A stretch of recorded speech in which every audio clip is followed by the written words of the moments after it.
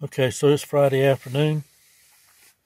This will be the first hunt since Sunday morning when I passed a little small basket 8-pointer bow hunting on the farm.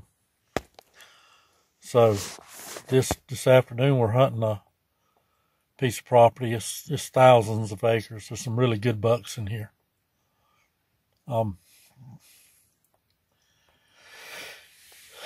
They've got a really good management program that we have to adhere to here. Can't shoot any bucks under 13 inches. We have to kill a doe before we can kill a buck, things like that. But that's okay. That's how you get a really nice deer herd established. Some nice bucks. There's a lot of them in here. It's several thousand acres. So that's the kind of property where you don't want to just kill anything. So I'm good for that. Good with that. So anyway, be using the climber. I can't do much filming in here.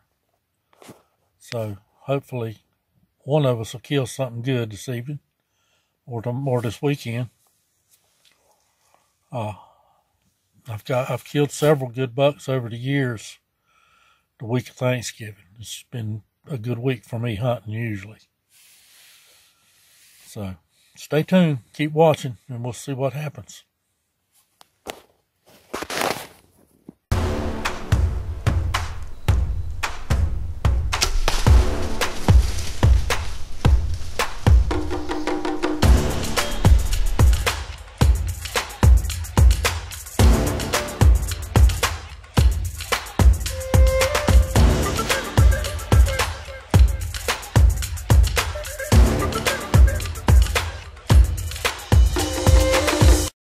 I'm in the stand. It's really quiet out here this afternoon. Had a herd of does in the road right out here in front of me, about 50 yards down the road there. When I got out of the truck, they ran in across the road there. When I got up there, I found there's there's oak trees up there with acorns all over the ground. So I'm pretty sure that's what they were after. So they may be back. So keep watching. We'll see what happens.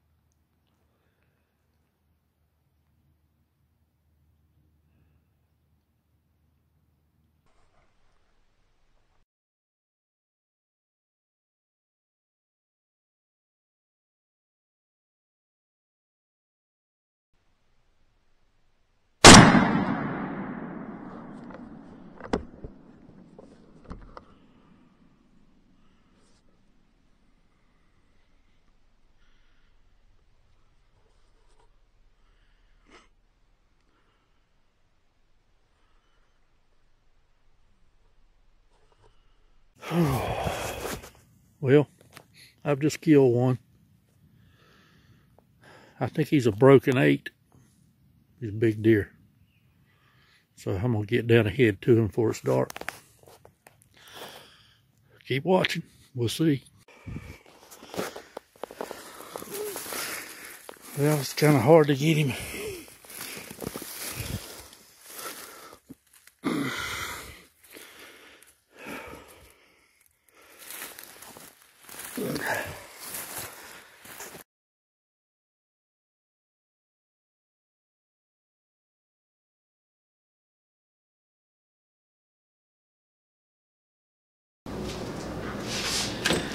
Folks, here he is. I wasn't able to do a very good job of showing him to you yesterday evening, because we're limited as to what we can do in there when it comes to any kind of filming, recording of any kind. So I showed what I could show, and doing the best I can with it. This was a huge buck for here. He weighed 180 pounds even. This place where I'm hunting, we have to record the weight and the size, different things. We have to cut the jawbone out of them, whatnot. They send that in. They analyze all the data, which is good. But he doesn't have any teeth to show. His gums are slick. He's got the front teeth, the little cutters on the front. And that's it. That's all he's got in his head. Not another tooth. So he's a big 9-pointer. I don't know how old he is. I know he's old enough. He's lost all his teeth. So he's broken a tine here. It's been broken for quite a while, from judging from how dirty and discolored it is in there. He had a drop tine here, a small drop tine that's broken. I may try to repair those when I taxi him. He's got a, for here, I'm telling you, this is huge. He's got a 26-inch neck on him at 4 inches below his jaw. 26 inches. And he was over 30 inches at the base of his neck. That's a big deer here. So, anyway, this deer came to the grunt call just like the first two in the video. He came in basically in their tracks. He just came in later than they did. I have all beliefs that he heard me when I called, just like this, when I first called, just like the other two did. They came to me, and unfortunately, they were putting on a show there at the end. They walked right up to me. When they spotted me in the tree, they came right to me. 4 or 5 yards from the base of my stand, of my tree, and just kept looking at me and doing the head bob and turning and looking back, and just, they were mesmerized because there was something there and they didn't know what it was. And they eventually just wandered on off, and he wandered on in behind them. So I did the best I could. The Tacticam FTS, it's not the greatest thing in the world for filming, but any kind of footage is better than nothing. I wouldn't have had any footage of the deer alive and of shooting him if it weren't for it. So I'm glad to have it. It's a good tool, but on something that has any recoil, like I'm shooting a 20 gauge slug, and or even on a bow, that little bit of recoil when you fire the shot off throws you way off in the viewing frame. And but it is what it is. It's still a good tool to have. This is a great buck for me. Really glad to have him, and I'm really grateful to my friend Jonathan for inviting me along and taking me in as a guest. We've had several hunts out there so far this year. It's the most I've been there in years, and I'm glad to be able to go back in there. And I hope that we continue on for years to come, hunting in there together. He killed a nice buck moments after I killed this one, as you see in the picture in the video. And then he went back in this morning and filled his last buck tag. He killed another nice buck in there. I think it's an 8-pointer, I'm not sure. But he killed another nice buck in there this morning. So we're both tagged out on bucks. But that's okay. That's great. That's a good year. Especially when you kill good mature bucks. And I've killed 2 good mature bucks this year, and I'm very thankful for that. So I appreciate you watching the videos. I hope you enjoyed it. I did the best I could with what I had to work with on this. So if you enjoyed the video, if you're not subscribed, please consider subscribing to the channel and turn on your notifications. You'll know when I upload another one. And I hope to be bringing some more, because I've still got several doe tags, and I've got, after this weekend, 6 more weeks to hunt. So hopefully there'll be some more. So keep watching, because I'm going to keep bringing them to you if I can. And there you go.